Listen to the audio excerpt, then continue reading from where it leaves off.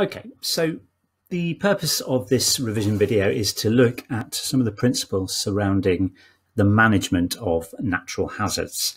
We're not going to look specifically at any case studies within this, but there are certainly lots of links that you can make to some of the examples that you have learnt about or will learn about within this hazards unit.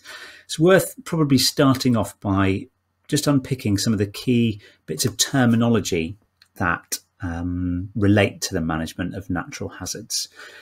We can think about managing hazards in a number of different ways, some more successfully for some hazards than another.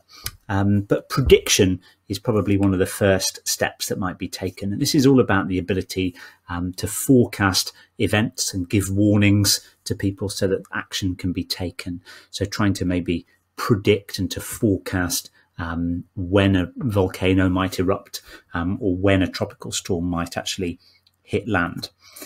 Protection, on the other hand, is very much about modifying the built environment. This isn't about protecting people indirectly. This is about actually thinking about the way in which buildings are constructed, the modifications we might make to infrastructure to mean that when an earthquake does happen, that those buildings don't collapse, for example. So protection is all about the built environment.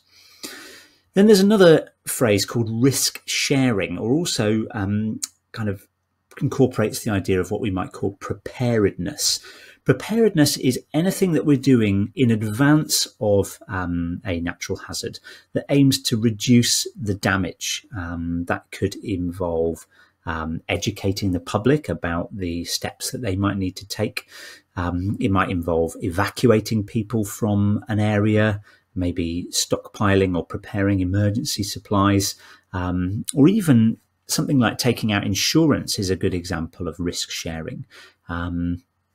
If people living in somewhere that is prone to a hurricane take out storm or flood insurance, then everybody's paying into that scheme every year, but actually they might not claim on that insurance every year, and therefore that risk is shared out amongst the entire population who are paying into that scheme.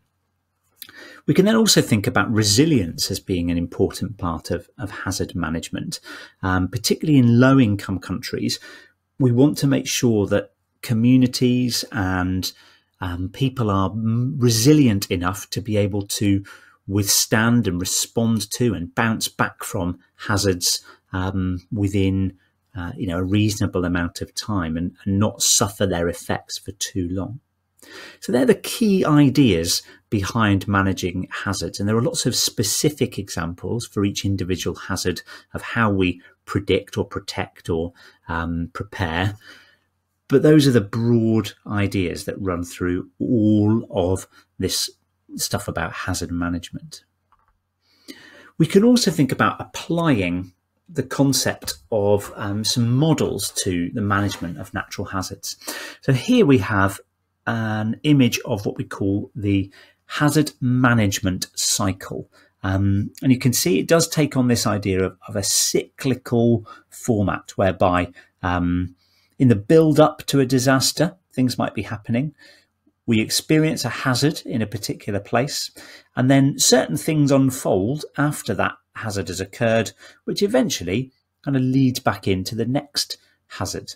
And this is quite sensible, really, because if we think about somewhere being prone to earthquakes or to volcanic eruptions or to tropical storms or to wildfires, it's very, very unlikely that somewhere would be exposed to one of those hazards only once.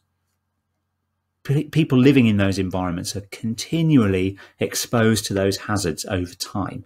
So actually thinking about hazards and how we manage them as a bit of a cycle is really important. Now, we can go into a little bit more depth, I suppose, and think about what some of the activities might actually look like within each of these different stages of the hazard management cycle. So we have initially this blue phase here, this pre-disaster phase. This is the bit that's going on before the hazard actually happens. And you could argue this is probably the most important step that people can take to manage hazards. It's actually what we do before they occur rather than what we do afterwards. So risk assessment might involve identifying areas of potentially higher risk. So all of the examples here relate to an earthquake. So it might be somewhere that has particularly soft bedrock or very old buildings, trying to assess and work out, well, where are the areas that are most at risk? And then thinking about what we can do about that. It might be that we go as a form of prevention or mitigation in terms of actually retrofitting buildings to make them earthquake proof. It could be that in terms of preparedness, we think about educating local people through earthquake drills, like they hold one on the 1st of September in Japan every year, making sure that people are prepared in terms of stockpiling things in their homes should they have to evacuate, little bags that they can take with them. Then following the disaster, we enter this kind of response phase. This is very much focused on kind of saving people's lives and dealing with their initial kind of basic needs of food and water and sanitation and things like that. So it might involve search and rescue teams alongside local residents searching for and saving people. It might be that aid is required to a certain area, and again that might come internally from within a country if it's a high-income country, or low-income countries might require international assistance in helping to respond to the needs of people in the short term, and certainly assessing the damage that's been done and working out which buildings are safe or not for people to return to. Then we start to move into this post-disaster phase, whereby we start to think about maybe the recovery of that area. Now, that may take a significant amount of time, depending on the amount of damage that's been caused. Certain things that people might want to do to start with, things like establishing important services such as hospitals and ports, getting those very, very essential services back up and running so that maybe goods can be re-imported back into the country, especially if that is aid that needs to be continued for a significant period of time. Governments might offer money to people, so settlement to people to move out of a location at risk. They might spend money reinvesting in local businesses, trying to establish workforces, trying to get people jobs, or even trying to set up maybe new infrastructure and services like new schools and sanitation facilities and things like that in the long run. And ultimately, you can see here that this risk assessment and mitigation bit actually kind of feeds in to the next cycle of this disaster. So we can think about disaster management and risk management being a cyclical event. It's not just something that happens once, it is an ongoing process. Another model that we can use to think about disaster management and disaster response is what's called the disaster response curve, also known as the Park model. The Park model is a measurement, or a sort of representation, if you like, of the measurement of a few key things within a society. So maybe the quality of life, or the level of economic activity, social stability, the levels of communication and services. We're measuring that on this axis. And as you can see, over time, we chart through the stages of impact and recovery to any particular natural disaster.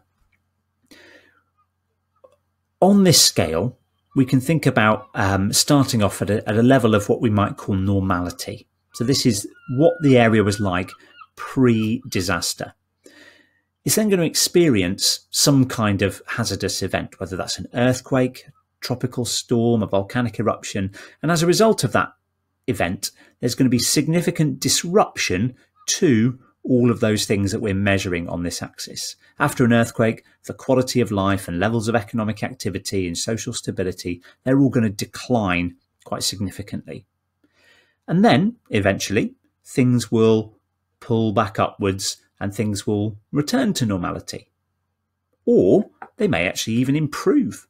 If people's houses are being built in a way that is much stronger, much higher quality after an earthquake, for example, then actually you could argue that some places might experience an improvement in the quality of life. However, you could also argue that some places never quite get back to normal, and actually their recovery kind of takes on a path a little bit like this, where that road to recovery is much, much slower. And that's certainly been the case in places like Haiti in the Caribbean. We're over 10 years on from that earthquake now, and you could argue that some parts of the capital have still not fully recovered from that earthquake, even though it actually only took about 30 seconds for all of that initial disruption to happen. As well as the hazard management cycle being divided into stages, again, we've got 4 stages along this set of the model. We've got the pre-disaster stage before anything happens, and then we've got 3 phases after that. Relief, which is all about the initial life-saving and emergency measures that people need. The rehabilitation of maybe starting to get communities back onto their feet, and then the reconstruction of getting things back to normal. Now, although the PARC model, the disaster response curve, does give some indication of time scale along the bottom here, hours to days, days to weeks, weeks to years, actually, this is very, very generic. And for any individual hazard, the PARC model would look very different. So, as I mentioned, somewhere like Haiti has taken a long time to recover.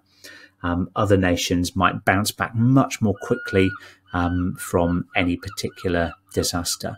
So we want to take these models with a little bit of a pinch of salt. They're not a perfect representation of what happens in reality, but they are quite a good way of just modeling and reflecting on what happens in real life.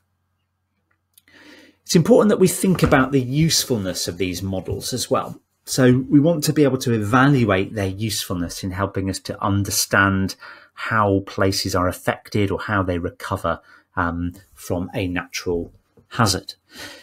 With regards to the hazard management cycle, this is quite good because, as I've said already, it takes into account the steps taken before a hazard, which the PARC model doesn't do.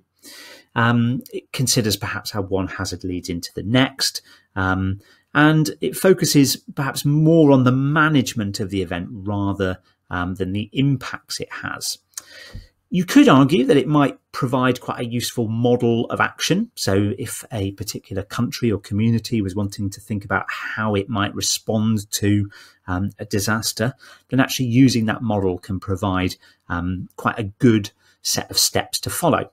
But on the other hand, it doesn't really give any indication of time scale. Although the PARC model does do that, the hazard management cycle doesn't. So, on the other hand, the PARC model might allow us to compare the significance of an event with normality, because we've got this sort of relative scale down the y-axis. And therefore, it can help to maybe indicate the magnitude or the severity of an event. The steeper that dip and the lower that dip within the PARC model curve, that might suggest a more severe event. And it can also give us an indication of how long it's taken for a place to get back to normal. So the speed in which that curve then dips back up to normality might indicate whether that's quite a quick recovery or whether it's quite a slow recovery. We could even start to maybe be able to compare events by plotting 2 lines, one of each event, and being able to compare one with the other. On the other hand, it doesn't really specify the steps taken before the hazard event. It's just assuming that nothing is happening until the hazard event actually occurs. What they both have in common, which we need to consider with their usefulness, is they're both useful in helping us to chart the stages of a hazard or the stages following a natural disaster. But neither of them actually provide much in the way of quantitative data to show the specifics of each situation. And that's ultimately because they are models. They're trying to represent lots of different situations. And they perhaps don't take into account the complexity that exists after a particular hazard. So I'm going to come back to the example of Haiti again, that in Haiti, there was quite an extensive outbreak of cholera following the earthquake. lots of people cramped into refugee camps with very poor sanitation led quite quickly to the spread of this infectious disease, cholera. That actually went on to kill several thousand people, but that wouldn't necessarily be represented by that nice smooth line of the park model. The park model in reality might be quite a wavy line as quality of life and economic activity rises and falls in response to some of these kind of secondary hazards or impacts. The other thing it doesn't do is take into account spatial variations between or within countries. And we know that actually within a country or region, some people or some places are going to be affected more severely than others. And that isn't taken into account by these models because they are giving a sort of overly simplistic view of the world. Hopefully that's useful in terms of helping you to clarify this purpose and this process of hazard management. Make sure you're happy with those different stages of the hazard management cycle and the park model, and also the relative successes and failures of those models.